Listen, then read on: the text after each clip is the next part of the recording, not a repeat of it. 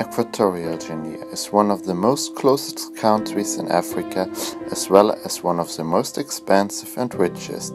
It's pretty hard to get a visit, with around 120 visitors per year.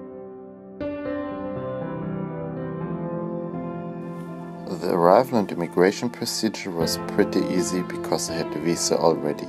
There was just a small fire on the airfield, what was confusing me that they still had operations. After my arrival, I have been to the hotel and then I was walking to the downtown where I could see the harbor. A lot of people think that Equatorial Guinea is poor, but it's pretty rich, so you can see a lot of modern buildings there.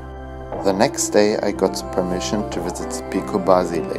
On the way to the top of the Pico Basile, they built a very nice church where you have an amazing view over the landscape as well as Malabo. The view from going more up the mountain was even more amazing. You can see everywhere the green of the country.